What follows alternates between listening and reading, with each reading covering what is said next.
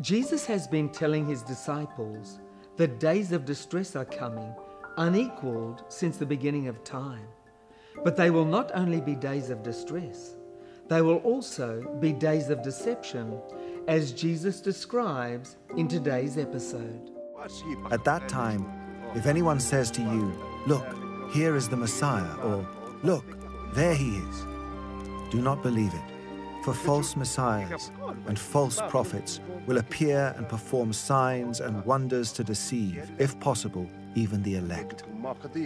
So be on your guard. I have told you everything ahead of time.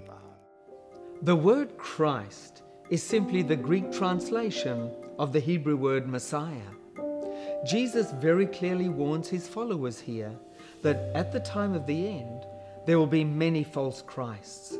There will be all kinds of movements and people who will claim to be or to represent Christ and his message.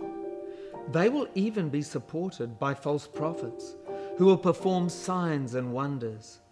The purpose of these satanic signs and wonders will be to try to deceive the true followers of Jesus.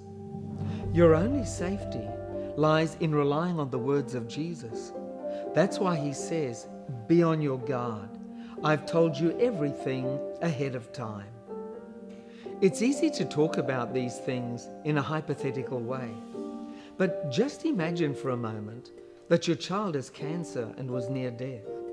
And along comes a person who you know is an immoral person who is falsely representing Christ.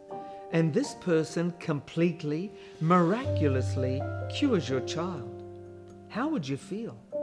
How would you respond?